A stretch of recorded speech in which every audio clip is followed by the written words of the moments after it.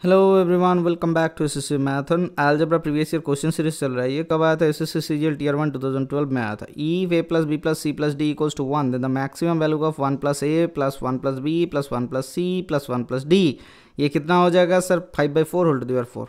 अब सर देखो ये कैसे होगा, ये पहले भी मैंने करा चुका हूँ, लेकिन आपको यहाँ पे थोड़ा सा डाउट होता है। सर एक चीज़ बताओ, a प्लस बी का वैल्यू अगर 10 है, ठीक है, समझो ध्यान से, ए बी का मैक्सिमम वैल्यू कब आएगा?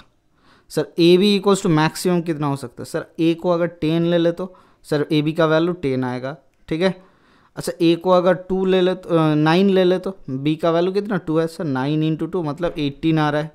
ए को अगर 3 ले ले तो 8 ले ले तो 8 और 3 8 और 2 हो रहा है। अच्छा 9 और 1 10 और 1 नहीं होगा सर, 9 और 1 मतलब 9 होगा, ठीक है। ये पहले समझो, गलत कर दिया था मैंने। 9 प्लस 1 तो क्या हो जाएगा सर? 9 हो जाएगा दोनों का गुना। अब 8 प्लस 2 क्या हो जाएगा सर? 16 हो जाएगा दोनों का गुना। अच्छा 7 प्लस 3, अगर ए का वैल्यू 7 बी का वैल्यू 3 रखते हैं तो कितना हो जा रहा है? 7 3 21। अच्छा देखो सर, जब जब बी बड़ा होते जा रहा है ए का वैल्यू घटते जा रहा है, तब तब ए बी का गुणन बढ़ता जा रहा है। कब तक बढ़ता है हम लोग चेक करता है, ठीक है। तो 6 और 4 रखेंगे तो 24। अच्छा 5 और 5 रखेंगे तो 25।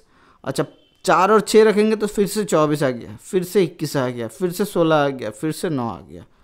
क्या आपको समझ में आया?